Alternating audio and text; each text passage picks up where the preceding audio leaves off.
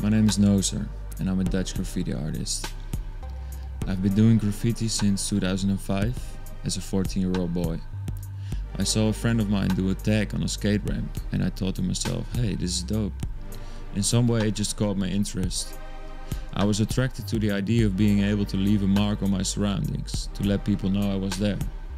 And so I started practicing, made a lot of sketches, and soon after I painted my first wall, and the second, and the third, and I just never stopped.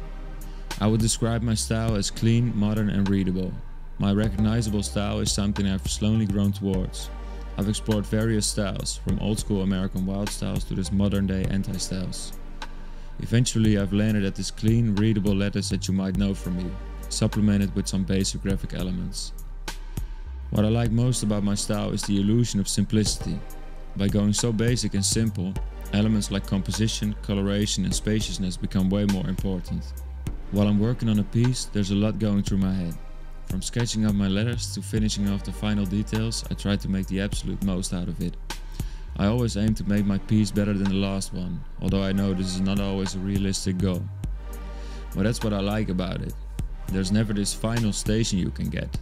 Never a limit of how skilled you can be.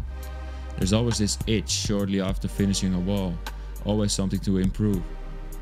It's a never-ending journey of evolvement, and a journey I will just keep on going on.